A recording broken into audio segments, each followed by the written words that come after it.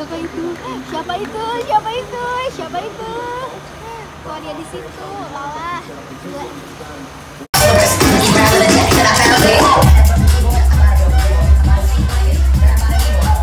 Hi guys, kita mau I hope everyone's gonna be able to get a chance. But if you do not have, we're gonna have a special rider coming in again tomorrow. But I'm not gonna announce who. But if you wanna know who, just thank you, Mark. I might announce it. Who knows? But for today we have Marcus and Hai guys, tadi kalian udah lihat kan? Itu short video. Jadi tadi tuh ada meet and greet sama Repsol Honda Team Ridersnya mereka, Dani Pedro sama Marquez. Tapi cuma 15 menit aja, jadi terbatas banget, cuma 30 atau 60 orang pertama aja. Dan makanya tadi itu langsung kita tanda tangan, langsung sekalian selfie gitu, karena nggak bisa lama-lama. Emang bener-bener waktunya terbatas, orangnya juga terbatas. Dan alhamdulillah bisa dapat tanda tangannya di gambarnya lagi. Dan ini kayak kedua kalinya di minggu ini. Nah, kalau kalian mau lihat kegiatan kita seru-seruan di Sepang kali ini bareng-bareng, nontonin terus vlognya sampai akhir. Jangan lupa di like kita. Oh, gila geng Mark Marquez.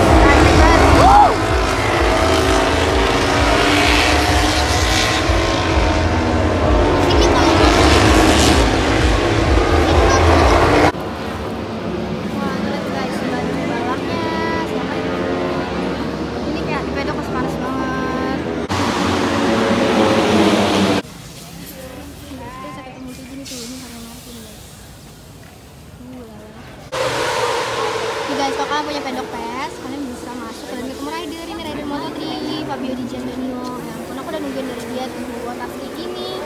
Akhirnya ketemu juga.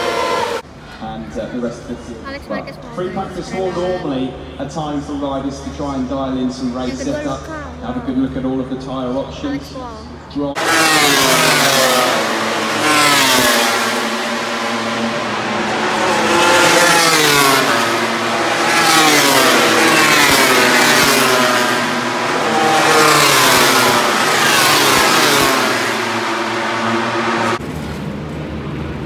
Suasana pedok sore hari. Terus lihat itu siapa? Luca Marini. Oh, gitu ada pedok Rossi. Hi guys. Hi. So, Hello. dinner. Hi. Follow me What's your Instagram? my Instagram and YouTube is jasper.iwema.00 Okay. and follow this man. Yes, how about you? Hello, welcome to, where are we? Malaysia. Malaysia? Welcome to Malaysia. We are here having a lovely evening. My name's Scott Redding. Nice to meet you all. Thank you very much. Thank you, Scott. Cartoon Club. What? I don't know. Indonesian friends, family, you know, same thing but different. Trying to teach me something in Indonesian. Terima kasih Can you teach me?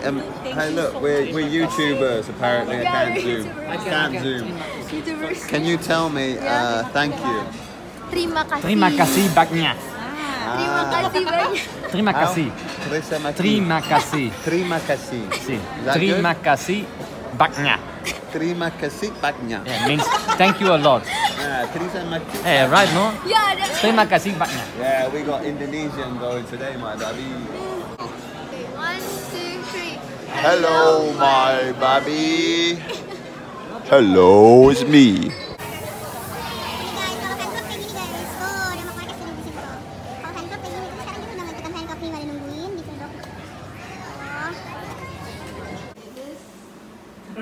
Hi. Hello, good morning.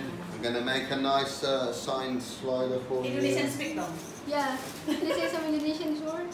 I forgot already. Selamat pagi. Selamat pagi. Selamat pagi. There you go. Thank you. No problem at all. Leo, Leo. Leo, Leo, Leo, Leo, Leo. Okay, no. So this is where they make the tyres there for mine. This is for Alays. Yeah. This is where they make suspension. Wow. Make everything there.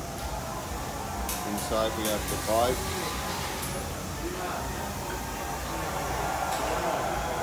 Gila guys, ini fitur beatbox tuh. Wow. This is the two bikes, so you can.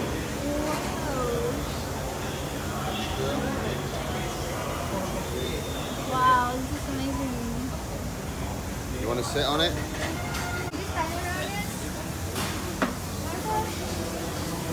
You want to sit on it? You go on it. Okay, go on. Get on.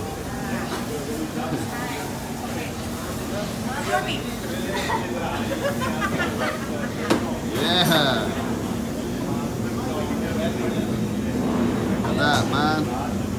In the race, get in, my man. I make a picture.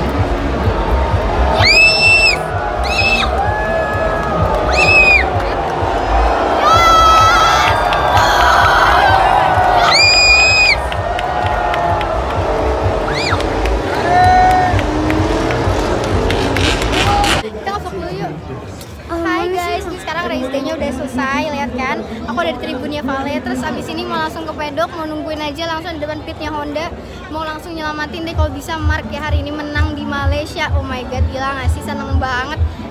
Aku tuh kayak bilang kayak sebelum ke Malaysia pengen banget lihat Mark Marquez itu podium atau seenggaknya ya, tapi pengen lihat dia menang dan hari ini dia menang. Keren banget.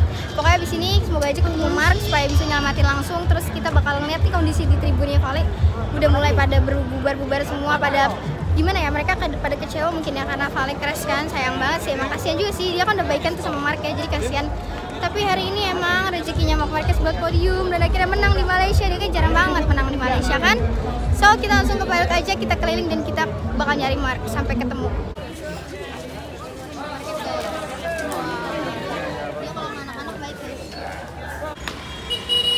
Guys, ada Luka Mari nih, dia baru aja menang tadi. Tuh, sampai diginiin. Tuh, dia habis menang tadi loh, Luka. Tuh, dia Luka. Ya, mukanya ceria banget habis menang. Dan ini udah sepi. Ayo mari kita balik ke Indonesia.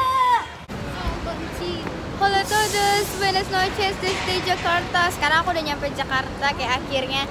Capek banget tahu, badan tuh pegel-pegel, muka gosong, badan gosong, tapi semuanya worth it banget. Dan semoga kalian suka videonya, semoga kalian merasa bahagia juga dan bisa ngerasain rasanya jalan-jalan keliling MotoGP kan, area-areanya gitu ya, pedoknya, terus garage tournya. Wow, that's amazing banget, keren banget sih. Dan tahun ini bener-bener luar biasa, nggak nyangka banget. Kayak oh my gosh, kita dapat kayak opportunity yang kayak bener-bener unforgettable banget pokoknya. Jangan lupa di subscribe, di like, tuh sampai ketemu di trip berikutnya. Semoga kalian juga bisa ketemu rider-rider favorit kalian nanti suatu saat nanti. Dan see you di next vlog ya, kan sekarang udah capek banget, pegel-pegel semua badannya. So good night, bye.